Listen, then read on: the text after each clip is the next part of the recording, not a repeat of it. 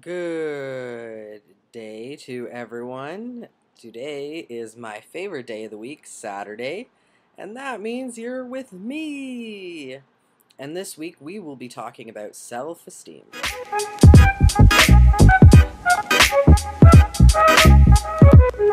I was never someone who had very high self-esteem or really any self-esteem at all. Growing up, I was always very shy and very closed off to people getting to really know me. I always remember being very socially awkward and having a lot of anxiety in social situations because I was always paranoid that I would say the wrong thing and that people wouldn't like what I had to say or would make fun of me for what I talk about or whatnot. Well, hi, Prudence. Um, So I remember having a lot of friends, which looking back, I don't really understand like how, because I wasn't a huge talker, but at the same time, I was really good talking one on one with people. I found it a lot easier to connect with one person rather than when I was in a group of people. So I had few select close friends that I was able to talk to about things, not necessarily about transitioning or anything, because at the time I was very confused and I had no idea what was going on. I just knew that I was very depressed and I really hated my body and did anything I can to disguise it. I remember wearing multiple girdles, I guess you could call them, underneath my clothes so my hips would be smaller and so I would have more of a straight figure, like a more masculine figure. Once my chest started to develop a little bit, I just hated it. I did whatever I could to disguise that and wore lots of sports bras and that sort of thing. And it was just generally very low, and I'm really sad about that thinking back to it because I was I would have loved to be able to have played sports in school early on and whatnot. I love being involved in athletics, but I was just so consumed by feelings of not being good enough and feelings of embarrassment of myself because I just it's hard to explain, but I guess I just felt like I had no idea who I was, and I was completely ashamed of this person that I represented, this body that I represented, and whatnot. But as time grew on, I gained more self esteem.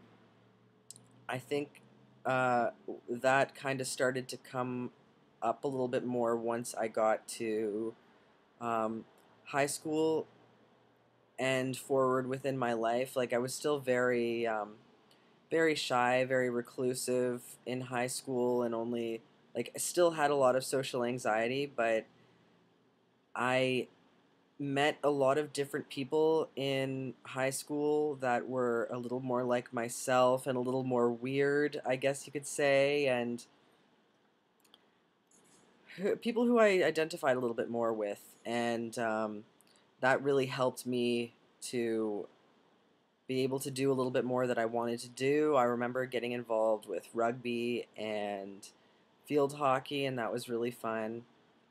And that's when I came out as a lesbian, actually, and felt a little bit more of a connect with myself because I could finally identify what who I guess I was attracted to, even though now I say that I'm pansexual. Once I got to university, I got more involved with the community. I met trans people, I met queer people, I met pretty much anyone within the spectrum, and I started to learn that there were different possibilities out there and that my future wasn't so narrow and restricted as I had thought. And once I moved on, I, I mean, sorry. And while I was there, that really, really boosted my self confidence. I felt more like I was aligning myself towards the right path and getting a little bit closer to kind of figuring out what was going on with me and what would really ultimately lead to my own happiness. And I think the most self confidence and self esteem that I've had would probably be currently, because I am finally figuring things out. And I feel more and more like myself every day. And that's what really boosts my self esteem. It was never losing weight. It was never getting friends. It was never dating the right person or getting love that I thought was the root of the problem and what I was trying to grasp for all those years. It was me, it was within myself. And that's really what's been pushing my self esteem higher and higher.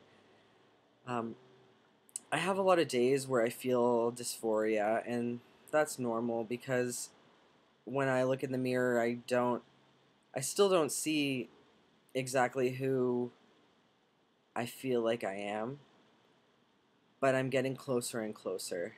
And the testosterone has really, really, really helped with that.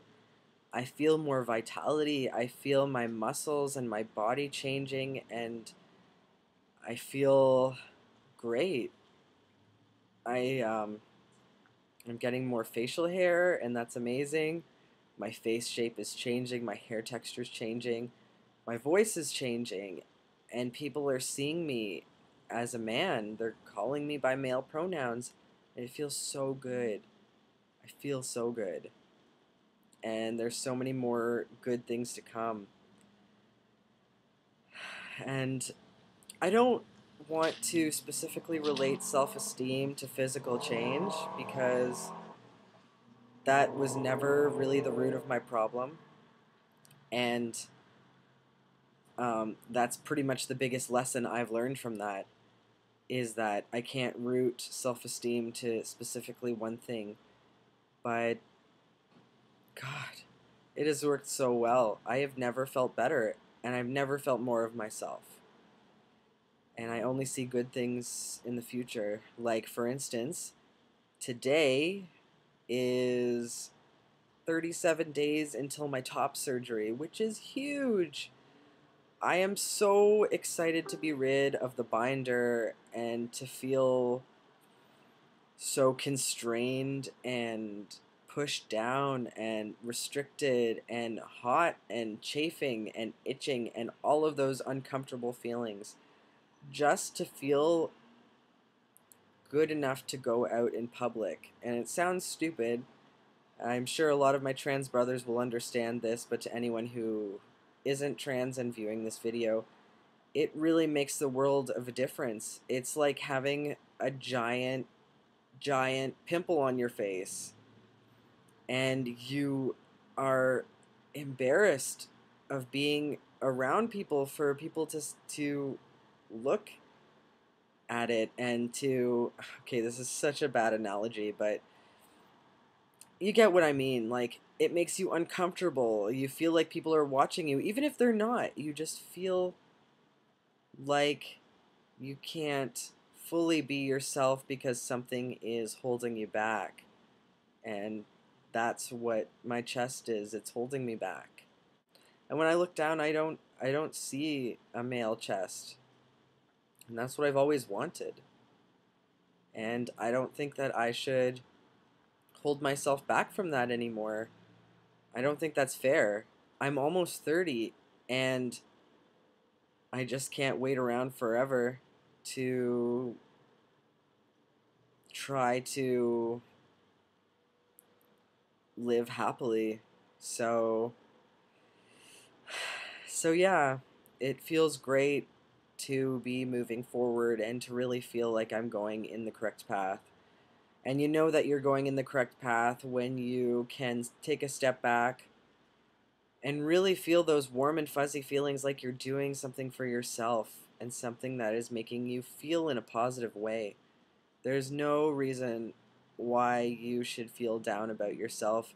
There's always something you can do to change that and to change your situation, because everybody should be happy. Everybody should be confident. Everybody should be able to have that self-esteem to be able to orient yourself in society, and that's it. Lack of self-esteem really pulls you away from all of those opportunities where you could potentially heighten your your standing in life and heighten those positive feelings. I'm the happiest I've ever felt, and I feel like things are only going to get better. So, self-esteem comes when you finally do things for yourself, when you take a step back and take care of you. And this ties in with self-care, it ties in with depression, it ties in with counseling. You got to take care of you before you can take care of anyone else, or before you can really orient yourself within your life. You got to take care of yourself, and the self-esteem will come. Anyway, I think that is about it. It's getting a little dark because the sun is setting, so I will end it here on this note. Anyway, that's a little blurb about how I feel about self-esteem and where I've come. And I just want to tell you all that you're all beautiful people, and you should all be confident within yourself. Everybody has a beautiful, beautiful gift and many talents, and life is given to you to be able to get out there and experience it all. And how you do that is by taking care of yourself first, so you feel confident and you feel that self-esteem to carry you forward to do and achieve your dreams. All right? With that, I will bid you adieu. Have a wonderful evening, and peace out. I'll see y'all next week. Bye.